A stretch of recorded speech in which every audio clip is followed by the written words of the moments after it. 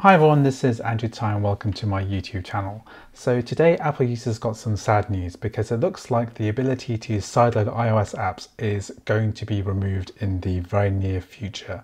In November 2020, when Apple first released the M1 Apple Silicon lineup, there was a hidden unintentional feature, I suppose, where users could install iOS apps onto the M1 Apple Silicon Mac, which had not been opted into by the developers.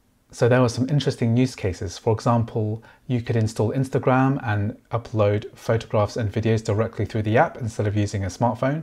And there were also some very interesting gameplay possibilities too. So this is the Minecraft iOS app running on the M1 Apple Silicon Mac. And this is an interesting use case because this particular version of Minecraft is the mobile version, which can connect to Bedrock servers. This is running in 4:3, which is the iPad aspect ratio, but it's still very playable. And you can kind of see, if I run around a bit, it's very smooth and works really well. And this will allow us to connect to Bedrock servers.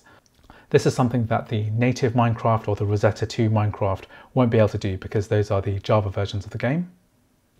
So at the moment I'm running Big Sur 11.2 beta, so I'm just going to do a demonstration of what happens when you try to download an app which is not on the App Store. So I've done a search for Dragon Quest IV, and if it was available to download for the M1 Apple Silicon Mac, it would be available here, but it's not. Fortunately, I've actually associated it with my account and I'm just going to download it to my M1 Apple Silicon Mac. So this is a game that I've previously purchased and installed on my iPhone in the past. So once that game's downloaded, I'm just going to control click on the row and then click Export IPA, and then I'm going to put it in this folder. So now I'm going to double click on this IPA file to install it.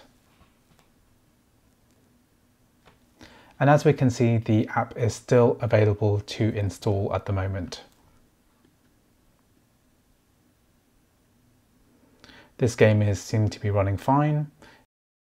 At the moment, the beta code, which suggests that Apple will block users, is not currently active. However, it looks like it's something that's probably going to be implemented in the future if they're coding this right now. So this Big Sur 11.2, this is not the correct number, still allows us to sideload the apps, but it's probably something that Apple is going to not allow us to do in the future. And it'll be a real shame for Apple to block this unintended feature, but I can understand why developers wouldn't really want their apps run in the wrong environment without the right testing, because it can result in things like customers complaining about something not working when it's not intended to be run on an M1 Apple Silicon Mac.